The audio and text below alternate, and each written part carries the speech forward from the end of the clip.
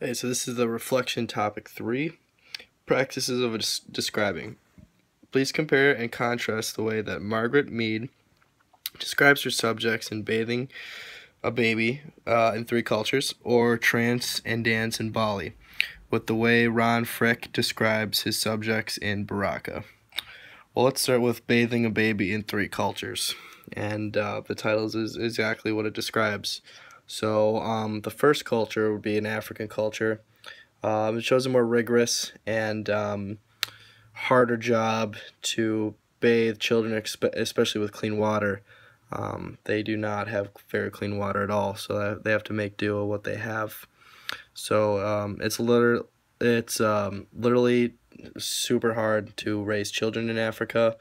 Um, More so, bathing them and take care of them, make sure they have clean water and food and health. So when Margaret Mead was narrating this, she was describing what it is like, or more so narrating what it's like to go through the daily routine of bathing an African child. For the second scene in Bathing a Baby in Three Cultures, it shows a white male baby with a mother, and compared to bathing African children, it's so different. It's ridiculous. He has a crib.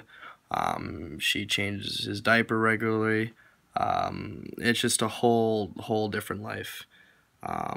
So you gotta wonder that that baby is not necessarily going to grow up to be happier, but he's going to have enough resources and schooling, whereas the African baby will not.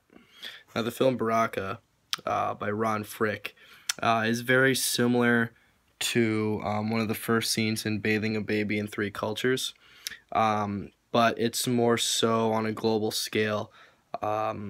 He went through 24 countries in 14 months just to make this film. He had a computer controlled camera, so he had all the time-lapse shots, so he had all the technology, so it was not like Margaret Mead's film style at all, where it's black and white, she's narrating. Granted, this is 40 years down the road, but he does have the technology. Where it is similar is, as I said, when African children were bathing their young in the lake or river or whatever. This documentary is pretty much the same as far as following tribes around and kind of filming their simple life scenes.